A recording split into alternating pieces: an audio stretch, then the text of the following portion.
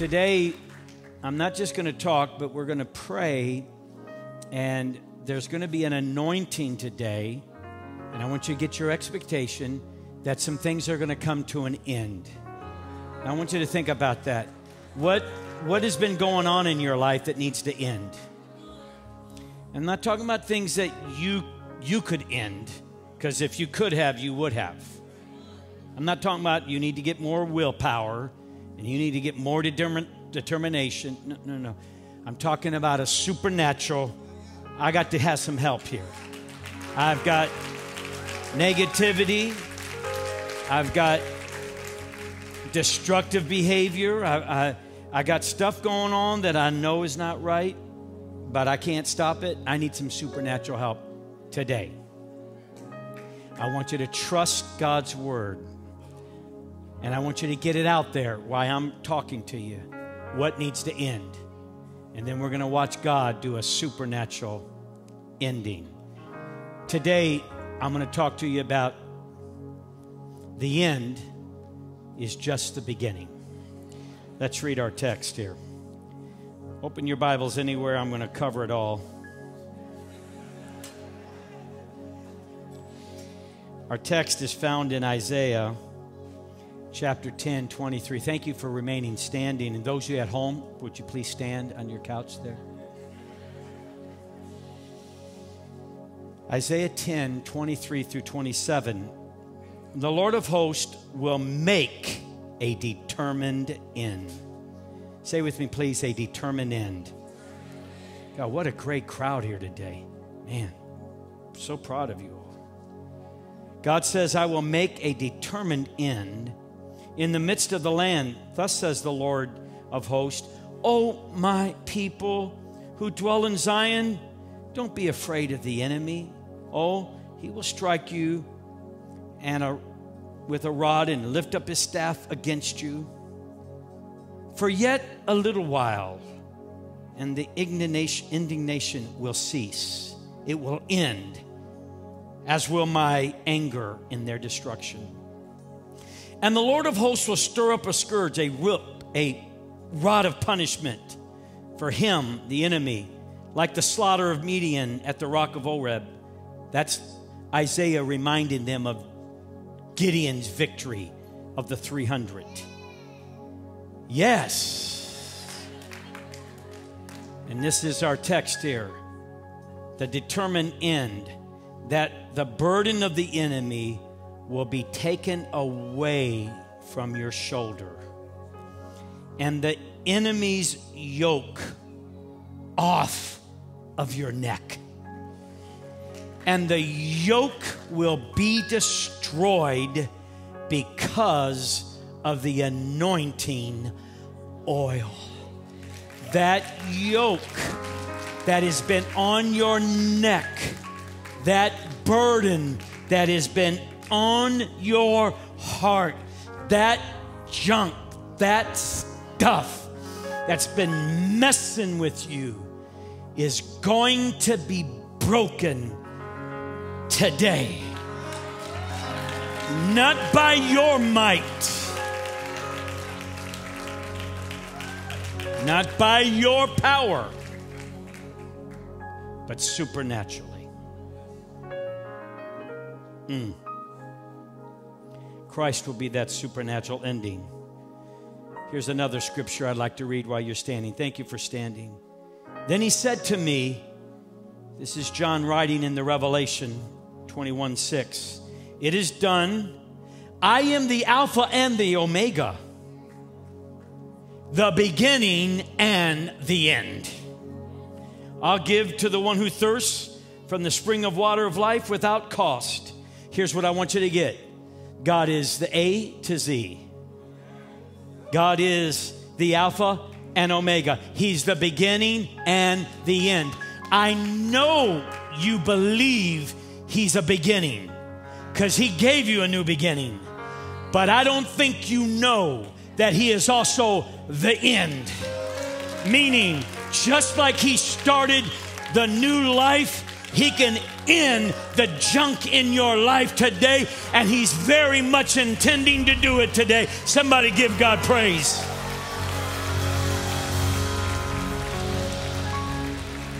And then one last verse, Deuteronomy 8:16. Who fed you in the wilderness with manna, which your fathers did not know, that he might humble you and that he might test you to do good in the end. Father, I thank you for the anointing that's in this building. I thank you for the anointing that's literally all around the world touching us in this moment. Thank you. The end is coming. The end is coming to the pain, to the hurt, to the misunderstanding, to the burden, to the yoke of the enemy. In Jesus' name, look at somebody and say, the end is just the beginning. Come on, before you're seated. The end is just the beginning. Wow. Amen. You may be seated. The end is just the beginning. Give it up for our musicians, all of our team, our staff. Give them a big hand clap, everybody. This is beautiful, anointed stuff here. Right before I get started, I'm so proud of the staff and all of our pastors here at One Church LA and Denver. You know, for a pastor to be gone this long, being restored and being prepared, and the church not missing a beat is a great tribute to the leadership and to you. Give yourself a big hand clap. That's fantastic. So the word of the Lord to you today is the end. The end is just the beginning. It's an understanding that before a beginning can happen in your life, something has to end. This is the pattern. Something ends, and then a new beginning. So the end is not something to be discouraged about. In fact, for many of us, we have been longing, wrestling with, coming to terms with what needs to come to the end in our lives. And before we start the new year, we don't want to go in one year and out the other year without some substantial endings. Don't want to drag in this year's mess. Don't want to drag in this past year's hurt, pain, misunderstanding. I want the new wine. Jesus said, look, I don't want to blow your mind and give you new wine and blow your mind and lose what I'm doing. That's a paraphrase of saying you don't put new wine in old wineskin. Because why? Because the old wineskin burst, you lose both. So God is saying, I want to do a new thing, but you're going to have to deal with the old stuff. And I'm here to help you, says the Lord. And new is romantic, but it costs a letting go to do it. In fact, Jesus said this about new wine. He said, many will say, I like the old better than the new. I'm familiar with it. And Jesus said, you got to learn that new wine is an acquired taste. See, I know when I'm up here preaching, I know that you guys are all just saying, yeah, I want the end, I want the end. But I know that while I'm preaching, the Holy Spirit is going to have to work because some of us are comfortable doing the same old thing over and over, even though we don't like the results. It's just something that we do. You know, back in the old days before they had sophisticated testing, when people were crazy, they'd lock them up. And then if they thought they were getting better, they had a little test. They'd put them in a room, turn the water faucet on, give them a bucket and a mop. And if they mopped and never turned off the water, they took them back to their room.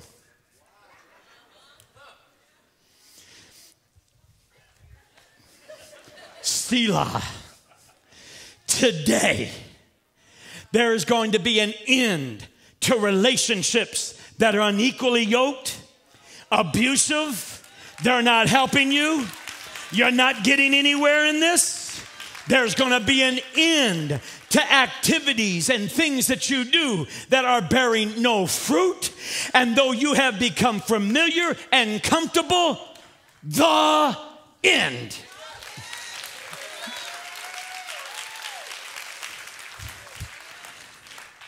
I have 3 phenomenal grandchildren, and grandchildren are God's reward for you not killing your kids. And I love them. one of the things we do is we tell stories. And when I retire from pastoring, which will never be, I want to be an actor. I love to tell stories. I love to act. I'm going to do that in the millennium. That's what I'm going to do. I love to tell stories. And my grandkids, Peyton and Colin, they're the same personality, and they love to act, and we act out the story. Declan, he's pretty cool. Of course, he's older now. In fact, Declan, my grandson, wears my same size shoe. We share the same shoe. He comes over my house, takes all my shoes. But back when he was a young man, his goal was he had a part to play. He didn't do all the drama stuff, but he loved to do his part, and he couldn't wait to do his part. And so we're doing all this stuff, and he'd say, now, Papa, now, can I do my part? No, not yet. And then we'd just keep acting, and we'd keep telling the story. And then, Papa, now can I do my part? No. And then finally, when we exhausted all of our imagination and storytelling, we finally give and say, okay, Declan, your turn. The end. I'm playing Declan today. I'm saying, and this is important to understand, that God has determined the end, but now needs you and I to step up to that place where we are willing to say, before an open door is always a closed door. And God will always close a door before he opens another one. Because he's not going to let you hang on to one while he's opening up another. So closed doors are celebrated. Closed doors are just a sign that God is about to open a new door. When a closed door happens, you need to rejoice. When a door is closing, get your feet back, get your fingers back, get your feelings back. And let God, and know the difference between rejection and protection.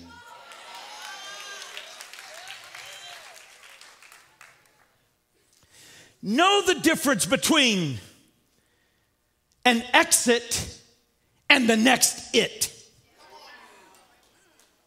And that comes through an understanding of embracing the end. This is going to end. In the Jewish tradition and even scriptures, there was a very strong teaching of putting an end. In death, the Jews were required to bury the body quickly. It was not to go more than 2 days. It didn't matter. The relatives weren't, it didn't matter. There was a command. In fact, the scripture says, in haste, they are to return back to the dirt from which they came from. This was to happen quickly. Number two, it was to begin the restoration, the grief and the healing, so that they could move on to the next quicker and not let it be stretched out and delayed. And in fact, they would be put in a cave, or they would be put in a place quickly. And then after a year, when it would be nothing but bones, that's when they would actually bury the bones. That's why when Jesus said to the man, he said, follow me. I got something new for you. And he said, I need to bury my father. And Jesus said, let the dead bury the dead. He wasn't saying don't go to the funeral. He was saying that's over. It's now a matter of taking his bones and now burying those. So I'm telling you, the mindset of God is, we're done here. It's over. We're not going to drag this thing out. I need you to come to a determined end. And this was something that history records a story in 135 AD where the Romans were crushing the Jews and trying to not only destroy them, but intimidate them and break down their morale. Just outside of Jerusalem was a fierce war, and thousands of warriors from the Jews were slaughtered. But the Roman tacticians had strategized something more than just winning and killing all of the soldiers. But they required that their bodies would be left out. and tens of thousands of soldiers, their bodies were laid out. It was to intimidate. It was to remind them. It was to drag the whole thing out, which was the worst thing you could have ever done. Today, I want to tell you, there's an urgency before Tuesday night, if you will. There's an urgency to the calendar of your own life that says, we're not going to drag this thing out. We're not going to try to make. There's no clever arrangement of rotten eggs that can make a good omelet.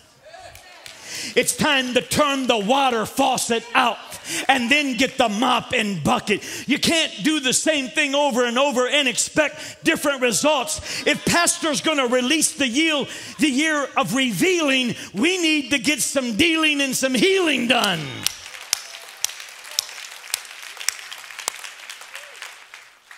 The end. Even in Deuteronomy, you can see when he said, I want you to ultimately see that I'm going to test you and I'm going to humble you so that you can see the good at the end of what I'm doing. This is how serious God is for putting a period to putting an end.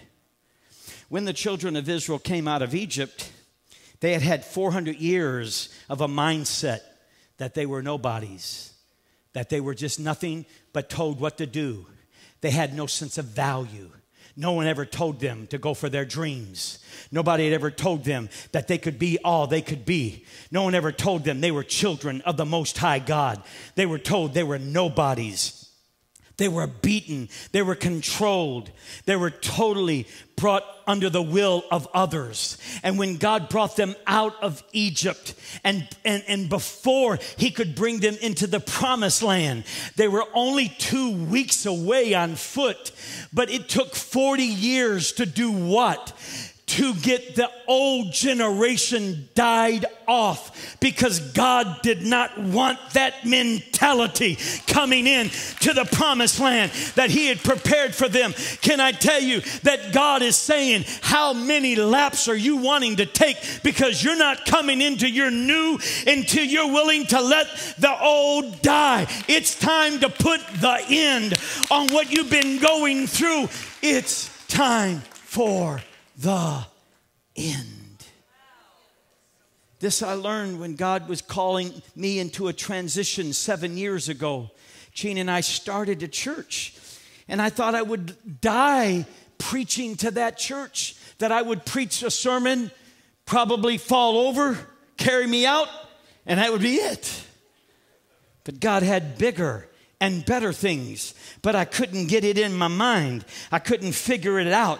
And so the brook started drying up and doors started closing, and the same effort that I was putting in and seeing success, now it was taking twice the effort to have half the success. And I kept banging against the brass heavens. God, what are you saying? And finally God said to me, you need to understand, Phil, I am the beginning, but I'm also the end, and we are done here. We are done. Oh no, we can't be done, because quitters never win and winners never quit. And because your word says that, but I looked it up and it's not in the Bible. I thought, man, King James missed it. I Googled it.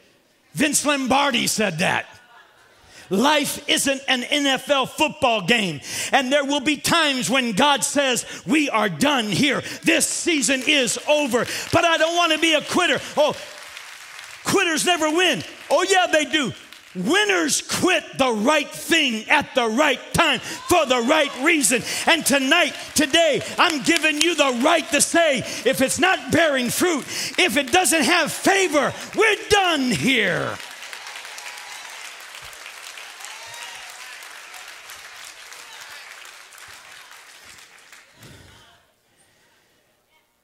We've all heard stories, tragic stories, of people that have ended their lives. I've had ministers this past year took their life. First of all, I want to say to you that if you have serious, consistent struggles with suicide or taking your life, please, there's no shame.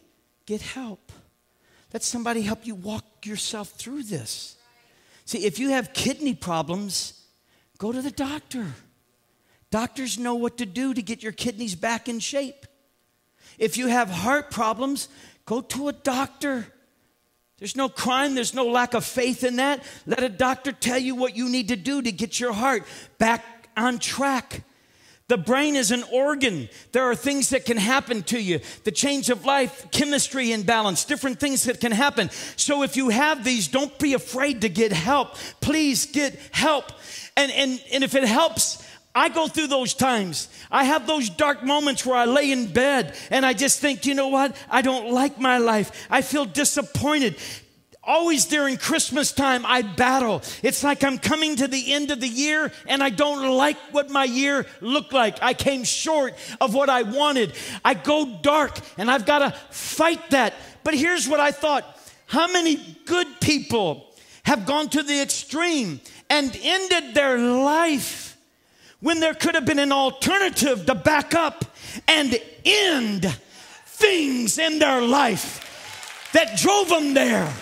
Why can't we be just as deliberate and just as desperate to say, this is not working and I'm not going to do this anymore? The end.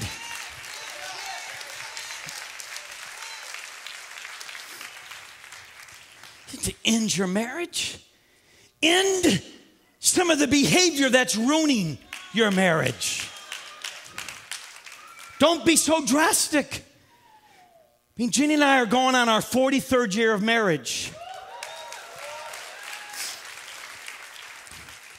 And I often say this, you know, not to the same woman, because she's been about 7 or 8 different women. I fall out of love with them and then fall in love with the new one. I got the best version of her right now. It's sweet, sweet. She's not here and she doesn't have the mic, so we'll just have to let her opinion just. But I don't know if it was wisdom or if it was weariness. But at some point I just got tired of us fighting, stressing each other out, ruining vacations, ruining date night. I just got tired of it. I thought, are we going to do this all the time? And the whole thing was over the fact that who's right? Well, I did some math and I realized I'm fighting over me being right. And I had enough experience to realize that I wasn't always right. So I thought, okay, if I'm not always right, why am I always fighting to be right? Number 2, I thought, not only am I not always right, but sometimes there's more right. There's more ways to be right than one. And then thirdly, I came to the conclusion, do I want to be right or do I want to be happy? So I thought, okay, the end, because number 1, I'm not always right. Number 2, there's always another way to be right. And number 3, I'm tired of not being happy. The end. I just came to peace that I'm not going to fight about everything.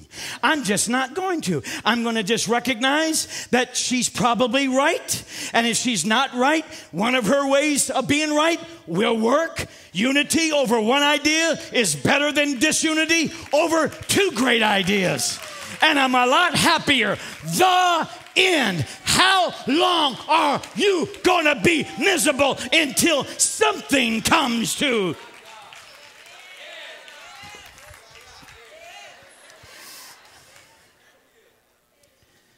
The end. I'm not going to let my life go off the cliff. I'm going to back up and I'm going to say, yes, this career's not working. Yep, this agent's not right. This relationship, and I'm not talking about marriage, but this relationship isn't going anywhere.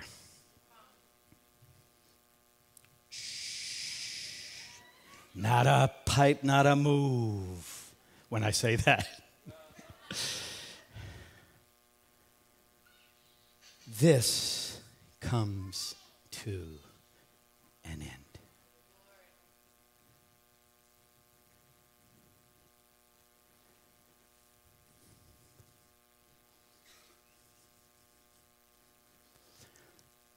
When you come to that place where you come to the end of things in your life that are not producing. That you've pruned it, you've cut it back, but it's not producing. When you come to the place that you recognize that God has so many more things for you, and that you're ready to put an end to behavior that is negative, habits that are negative, that you allow yourself to continue to unravel, and you say, the end. Let me tell you what will happen when you do that. The first thing you must have is first that desire that I want this to end. And it's good that your will is not involved. There's a time and a place where you need a good will kicking. Trying to find the most Christian way of saying that. You need to get your will kicked. Get up and get, but I'm not talking about that today. You see, you didn't become a Christian because you made up your mind you were going to be a Christian. You became a Christian because God supernaturally transformed you. You started acting new because you were new. Are you willing today, in the next few moments, to say to God, take this, I'm done with it. And allow the supernatural power of God to break that yoke off of you today.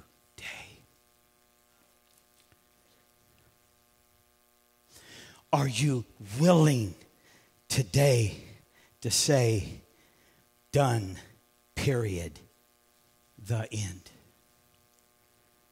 One of the things that you'll come to understand is that the Bible tells us in Ephesians chapter 2 that he made us alive in him, we who were dead in our own sins and trespasses. Listen carefully to verse 2. And that we who by disobedience were subject to the course of the world and the prince and power of the air. Listen carefully. This is a very important point. You're going to need this, so grasp this. Watch what he said. We were dead in our sins. In other words, we were not alive at all to our possibilities. We were as dead in habitual habits and negativity and going downhill. He quickened us and made us alive and separated us from the past, of which was the course, and there's the word, and the power of the air, the course of the world. The word course means a pattern, a habitual pattern of which we were all walking in. In other words, without thinking about it, it was our nature, and it was a course, almost like we were programmed and we just did it. Then he made us alive. And when he made us alive, he broke the curse. He broke the curse of sin and death off of our life. Here's where we're stuck. He didn't break the course. He broke the curse. When you got saved, all curses were broken off of your life. Listen carefully. But you need, some of them continually are slipping in. Second nature is kicked back in, and you need to go and get your receipt from Calvary, and you need to itemize. Am I having to be under the curse of what my parents' behavior was? No, it was paid for at the cross. Am I always going to have a temper? No, that was paid for at the cross. Because there's been these habits in my family for generations? No, but you need to pull that itemized receipt, and you need to begin to say, in the name of Jesus, that curse is now broken, and that yoke is broken. And no, the course is not the same thing as the curse. Watch me. When they amputate someone's arm as an example. The arm is removed. Clearly, you can look in the mirror. It's gone.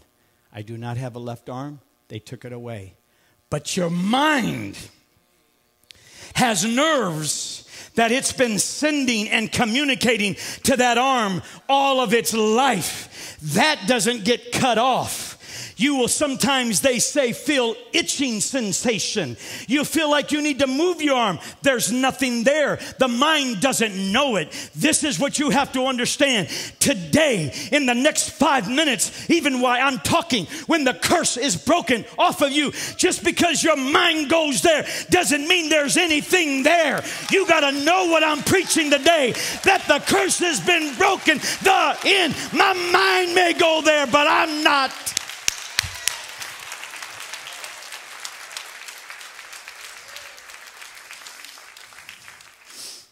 The mama brought the 8-year-old boy to me at Lakewood Church after I preached one Wednesday night. She said, tell him. He looked down at his feet. He would look up at me. Tell him he's good people, she said. He wouldn't look up at me. I got down on my knees. I said, look at me. What's your name? David? David, look at me. You got to talk to me because your mama's not going to let you or me go. I said, talk to me. 8-year-old boy said this to me. Every night when I go take a bath, I don't know why, but I try to drown myself. My heart sank. I said, oh my God, what do? I've never heard, oh God. And God gave me a word of knowledge. And I said, David, let me tell you why you don't know why you say those things. Because it's not you. It's the devil impersonating your voice, putting those thoughts in your mind. That is not you. David, the next time you hear that, and then I got him. I got to do this. I'm running out of time, but can I borrow you, sir? Could you come up here? Yes, ma'am. Who? Yes. What's your name? Come on. Come here. I can't see with you. What's your name? What's your name? What is it? That's a beautiful name. Okay. You tough? Are you sure? Okay, girl. So David was about your size. I said, that's not you hearing those things. That's not you talking. That's the enemy talking using your voice. And I went like this. I pushed him. I said, come on back here. I pushed him again. By that time, the security is now circling me. I said, well, I'm going to tell you now. Honey, I'm going to push you. This time when I do, don't let me. There you go. Come on, a little stronger. Come on. There you go. I said the next time you get those thoughts, you don't just surrender to them. You resist. Can I tell you, resist, resist. You're going to get those thoughts. You're going to get those same instincts. You're going to still feel like the same person, but you are not, you are not, you are not. The curse is broken. Come on and give God praise, somebody. Thank you, sweetheart. Thank you. Listen. There's anointing in this place. How many feel the anointing of the Holy Spirit? Something is about to happen. Something is already happening. Oh, somebody praise the name of the Lord. There is an anointing breaking. Huh. Stand to your feet. The anointing is here. He's coming right now. Stand to your feet with me right now. Come, Holy Spirit. Come now. I'm not talking about willpower. I'm not talking about discipline. I'm not talking about making up your mind. I'm not talking about a 100-day plan. I'm not talking about fasting and praying until it goes away. I'm talking about in a twinkling of an eye, the anointing is here to break that yoke today, now.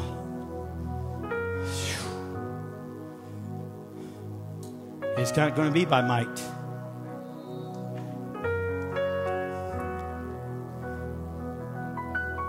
Things like pornography and excessive drinking and anger and temper.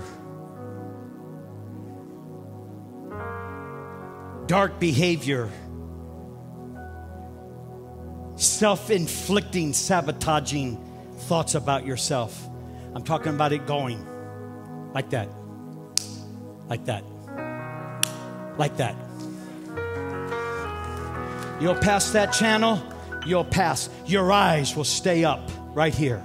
And you'll think, my God, I've never all my whole life been like that. That's because the anointing is here. Not you, the anointing is here. To break that yoke, the end. Now you got to know this. It's my last thing here, and then I'm going to pray. Listen to me. She was a new convert. And the pastor told her, if that devil ever messes with you, all you got to do is say the name of Jesus. And the Bible says he trembles at the sound of that name. She said, thank you, preacher. A few days later, she went to bed and she had a dream that night. And in that night, a foul thief, a foul-looking creature came in her home. She remembers in the dream coming out of the bedroom and looking over the balcony, looking in the living room and making eye contact with this foul demonic thief with a bag around his shoulder, taking precious things and putting them in the bag, taking precious items and putting them back. She remembered, the preacher told me to say the name of Jesus, to say the name of Jesus. And so she looked over the balcony and she said, in the name of Jesus, I rebuke you. Get out of my house and put my stuff back. The demonic creature looked at her and said, I'm not afraid of that name.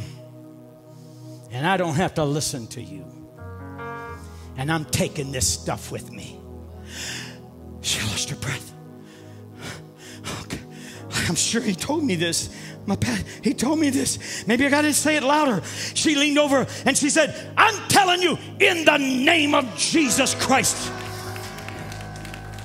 I rebuke you.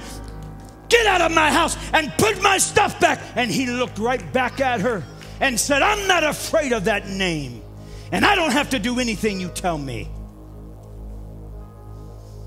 Let me tell you something. The devil is a liar. There's no truth in him.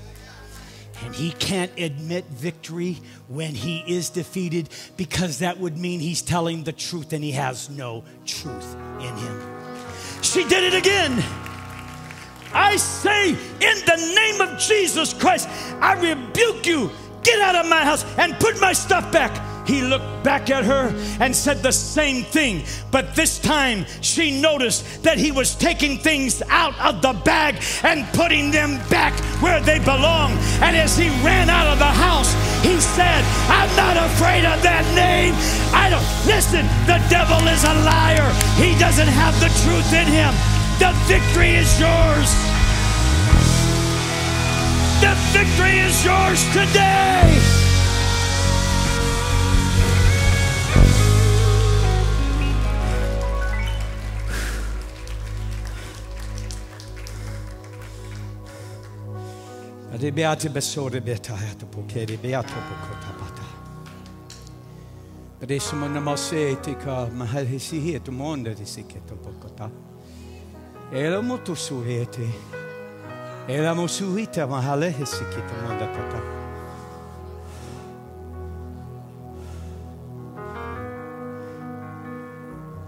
Here it is. The anointing oil.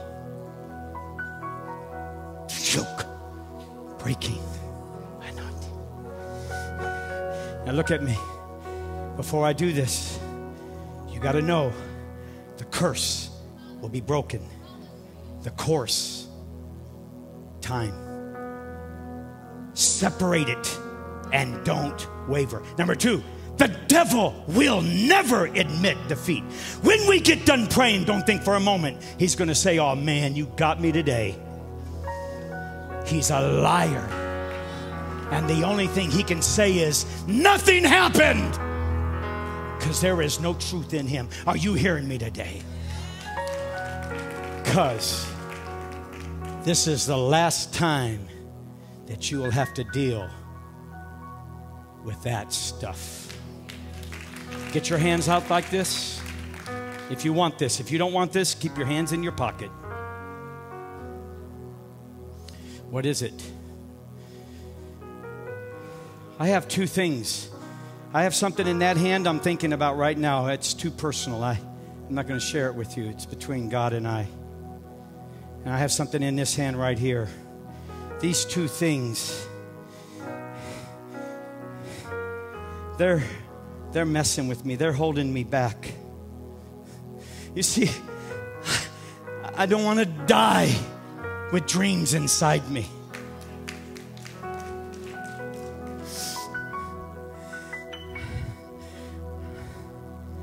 I don't want to resent anybody.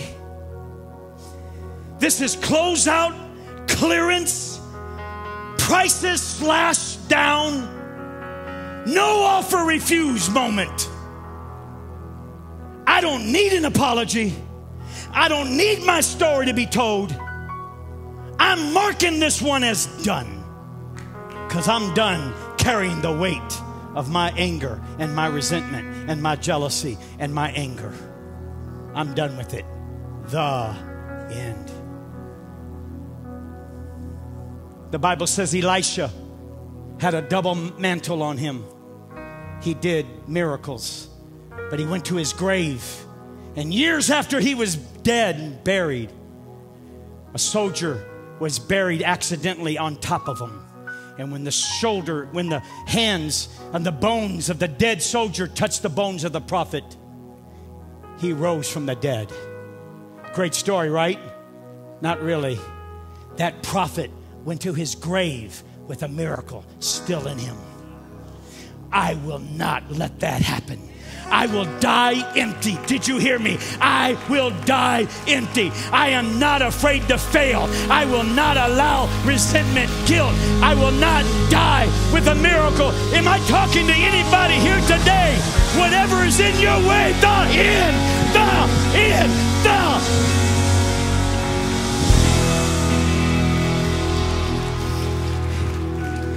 All right, I got him.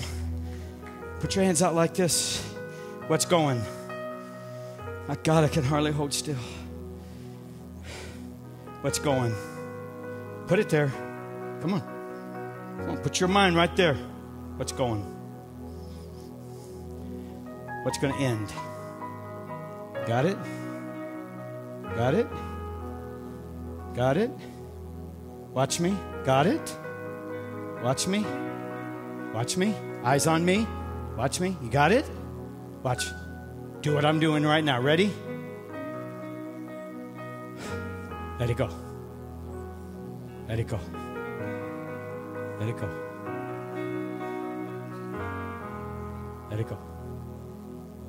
Let it go. That battle will never be yours again.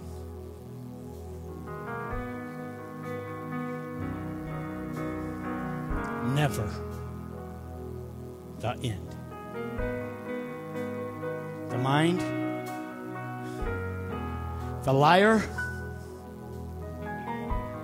but there's an anointing that is broken that yoke.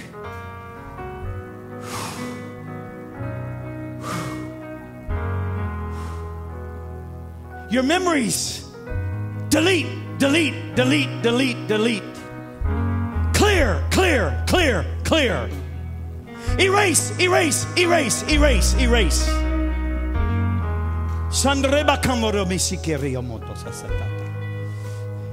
Watch me. Keep your hands. They're going. They're going. You're about to turn it. Watch me for a second. About 10 years ago, a member of my church, Aniela, was riding a bicycle in the valley in Majeska Canyon. A lion who had already killed a Marine earlier that morning jumped out of the bushes and took her head and had his teeth in her helmet and his bottom teeth in her chin. Pulled her into the river. God miraculously saved her life, and I went to the hospital. The Holy Spirit told me to pray for her. And I said, Ann, you will never have a nightmare. You will never have a dream. Because all she could see was inside the mouth of that lion.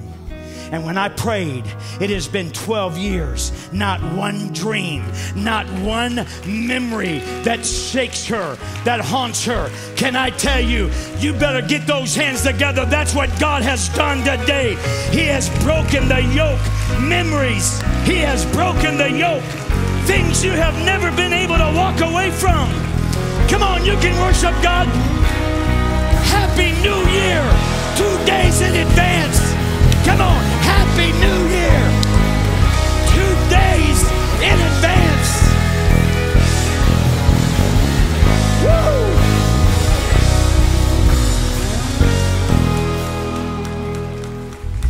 Now your hands over your heart. Father, seal this word. And I cannot wait for the people to testify in the weeks and in the months to come that the bite and the sting was removed, and that you put an end, for the end is really just the beginning. Can you one more time give God great praise right now for His word? Come on.